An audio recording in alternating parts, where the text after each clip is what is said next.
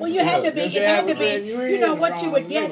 What you got at Lancer on a Friday night between the hours of 3 to 7. Those are your lawyers coming back to the city. All the you know that kind of stuff. They gonna and you stop had a and mixture of races there. Yeah. But you But anytime past that. But as the hours grew later, that's right. the club grew darker. There you go.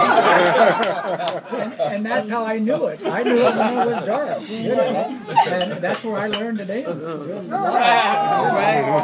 And finally he said, "Do you know any white people in Cleveland?" And I said, "Not many." You should have introduced him to Mr. Staff. I said, "I just don't know a lot." And he said, "I don't think you do either." And I said, he said, "Are you doing this on purpose?" And I said, "What do you mean on purpose?" He said, "To get back at me," because he was a big racist.